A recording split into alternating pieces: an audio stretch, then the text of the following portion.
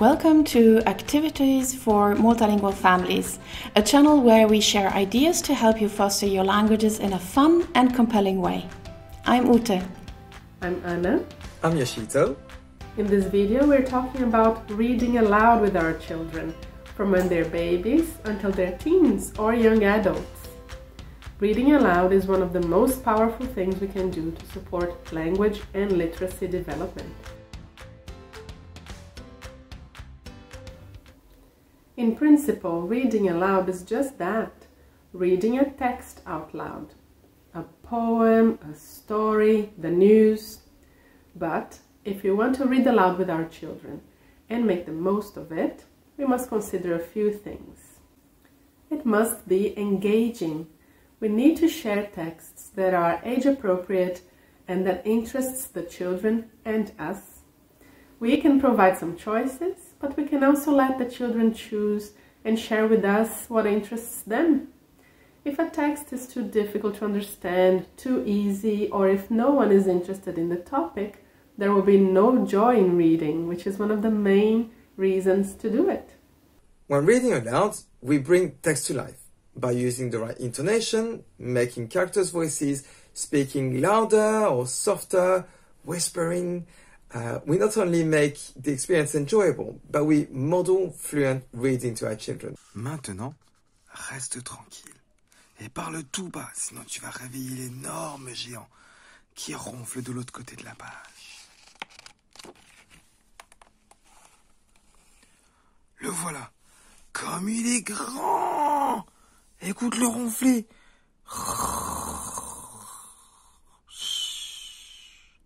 Je parie que tu n'oses pas crier. Bouh! Vite, tourne la page, il ne faut pas qu'il nous entende. Crois-tu qu'on l'a réveillé? Ouvre doucement le volet et dis-moi s'il dort toujours. We also model understanding because we can pause, talk about the text, the pictures, ask questions, and we can wonder about what we know and what we don't know about the text and how to work things out. And all of this help our children see how or what to do to understand the text. Et on fait quoi? On fait tout exploser? Mais non, n'importe quoi! T'as d'autres des idées débiles comme ça? C'est quoi débile? Débile, regarde, qu'est-ce qu'il y avait sur la tête? Tu crois que ça veut dire quoi? Dump. Dump, oui. T'arrêtes de taper, toi? Oui, ça veut dire bête. T'as d'autres des idées bêtes comme ça? Ok? Reading aloud with our children can happen in different ways. Either we read aloud, or our children do, or we take turns. The focus here is to listen to the one who is reading. When our children are confident readers, reading with them means to explore new texts and subjects together on a deeper level. We can focus on developing ideas, learning new words, and comparing or bridging our languages. A little tip. Let's make sure not to overdo it. Don't ask too much, expect too much. We can let our children guide us with regards to the pace of the reading, the length of the activity, and the focus on the text and the understanding. Allowing our children to share their readings is an important step. It makes it more compelling for them, and it shows our interest in what they find important and interesting. We can follow their way to explore books, websites, platforms in a way that allows us to discover their way to approach resources and build their knowledge.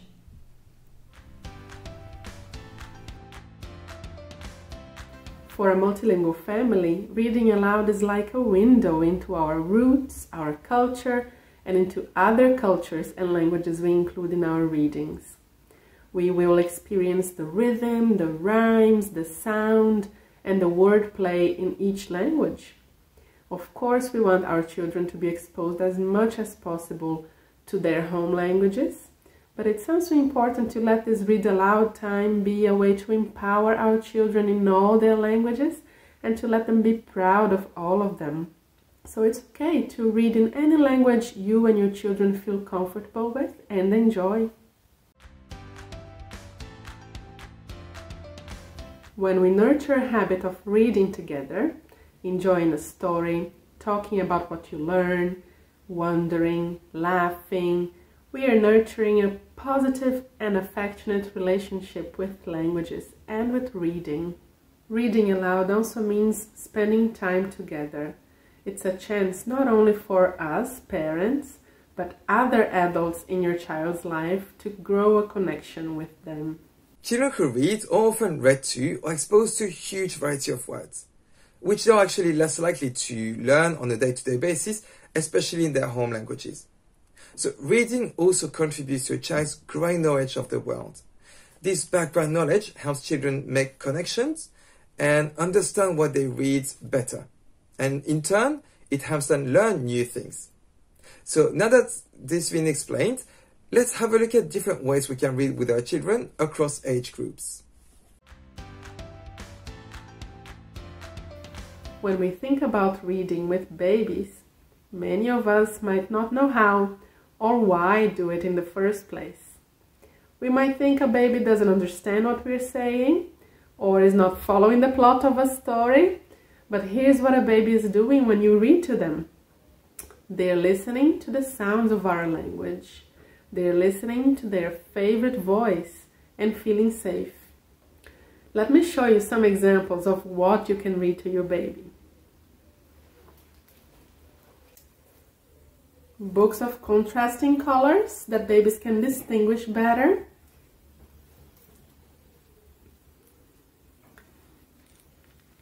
Soft books that they can grab, play, chew on.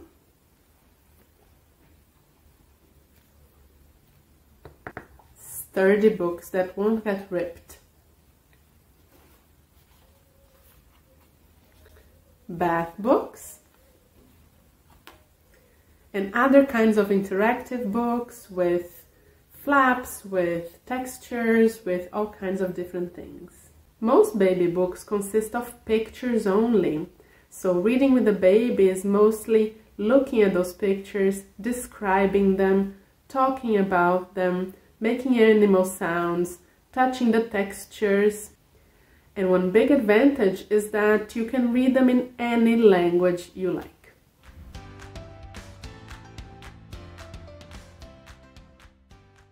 This is a busy time.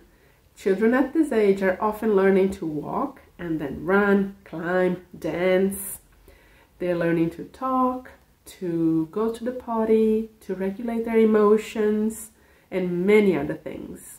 So reading aloud with our preschool children and our toddlers can be a wonderful tool to teach them new words in our languages, to talk about relatable things like going to school or becoming a big brother or sister, to foster their print awareness.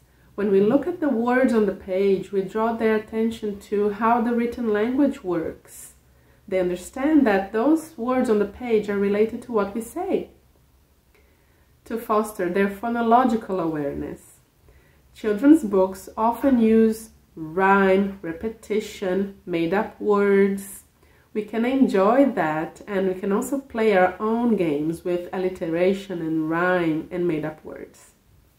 When reading with our toddlers or preschool children, let's keep some things in mind. Their attention span is short. They like to move, so you might not finish a story and it's okay. Or you might need to read the story many times and it's also okay. Follow their lead. Encourage them to choose a book. And if it's not a book in a language you can read, you can translate as you go. You can tell the story as you remember it or as you see it on the pictures. And you can also encourage your child to tell it together with you.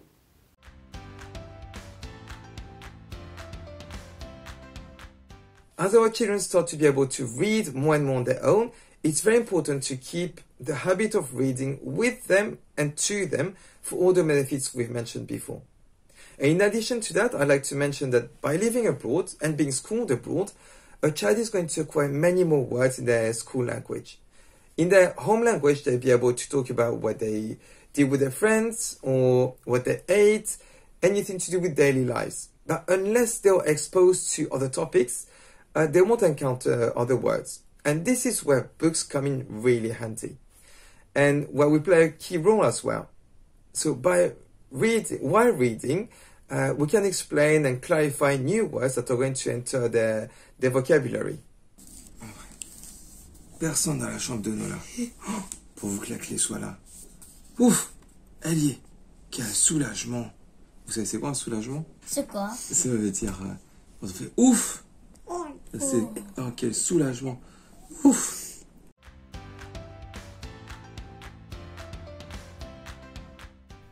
When our children learn to read in their additional language first, this means if they are schooled in a language that is not one of our home languages, they either learn to read in their home languages with the help of us parents, but not all parents are teachers, and learning to read does not come naturally like speaking.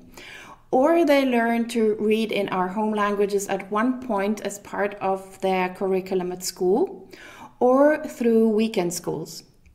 Once our children are independent and skilled readers in the school language, we can encourage them more to share texts also in our home languages. But we need to be aware that their reading skills might differ considerably across their languages. So there might be a discrepancy between the school and the home languages. Our children will feel more confident, read faster, be more motivated in reading in the school language than the home language or languages. Furthermore, reading aloud makes them more aware of what they understand and what they don't understand. They might struggle with pronouncing new words, finding where to pause, what word to emphasize, and they might realize whilst reading aloud that they don't understand part of the text. So this can lead to frustrations and be the reason for them to refuse to read aloud in that language. That's fine. This activity should not be used to control or monitor our children's progress in our language, but as a way to connect and give our children the opportunity to share their readings if they want to, and if they are ready to do so. So if we want to encourage our children to also read in their home languages, we can do this by scaffolding what they have learned at school. For example, if they were learning about, atoms in elements and compounds, or electron configuration, or how to analyze prose fiction or Shakespeare, or any subject they are studying at the moment and that they want to share, we can read a text with them aloud in our home language. We can help them find the appropriate resources and sites, books, magazines, newspapers, etc. in our language. And this little exercise can help them consolidate the knowledge about the subject in both of our languages, and they might even find similarities or differences in describing topics in their languages that can also lead to very interesting metalinguistic discussions. Here are a few tips on what we can do. We can invite them to read aloud an easier text, one they already read on their own, silently, and they feel more confident reading out loud. Schicke mir ein Blatt doch von einem Strauch, der nicht näher als eine halbe Stunde von deinem Haus wächst. Dann musst du gehen und wirst stark, und ich bedanke mich für das hübsche Blatt. We can also find texts that are compelling and where our children understand about 80% or more of the text. This will help them feel much more confident. And let them choose the texts, the poems, newspapers, essays, non-fiction books, online articles, posts on social media, anything. Please focus mainly on the listening instead of modeling how words are pronounced or intervening.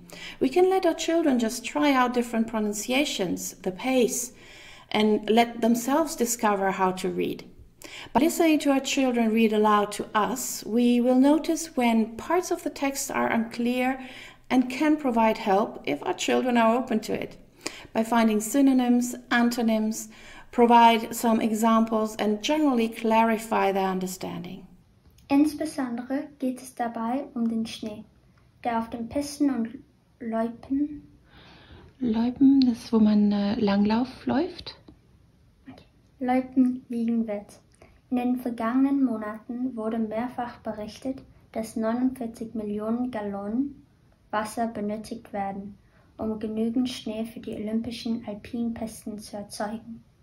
When our children read in multiple languages, they will notice that some languages are easier to read, like the most transparent ones, like Spanish and Italian, for example, where the correspondence between writing and pronunciation is clearer, opposed to others that are more difficult to decipher, like English or French. Just think about the many ways that O-U-G-H can be pronounced in English. So rough, plow, through, thought, cough, hiccup, laugh, or the many ways that the O sound can be rendered in French. This means that if we help our children learn to read in our home languages, and these are more opaque, like English and French, we might need to dedicate a little bit more time to it.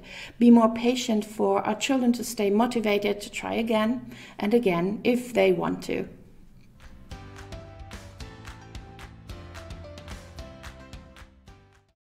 When the home language and the school language do not share the same script, decoding the letters and the words is an additional challenge. So in languages such as Korean, Arabic or Greek that use different symbols to represent sounds of the language, the main effort for us parents is really to expose our children to the script.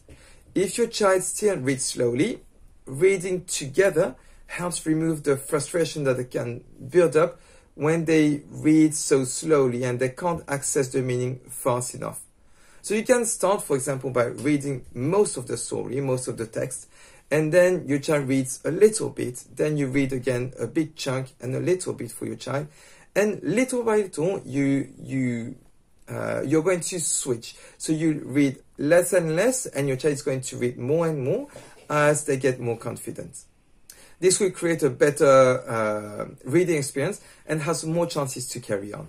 For languages like Japanese or Chinese that use ideograms, so there are characters that represent an idea. It's not a sound, it's an idea. The principle is the same. The exposure is the main thing, but the additional tip I would give you is to try to stick to the same theme or same topics or read a series of books because your child will encounter the same characters over and over and will become more and more familiar.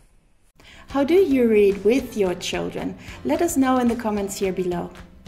And if you like this video, please click subscribe and the bell icon to be notified for every new video we post. Have fun with with your languages! languages.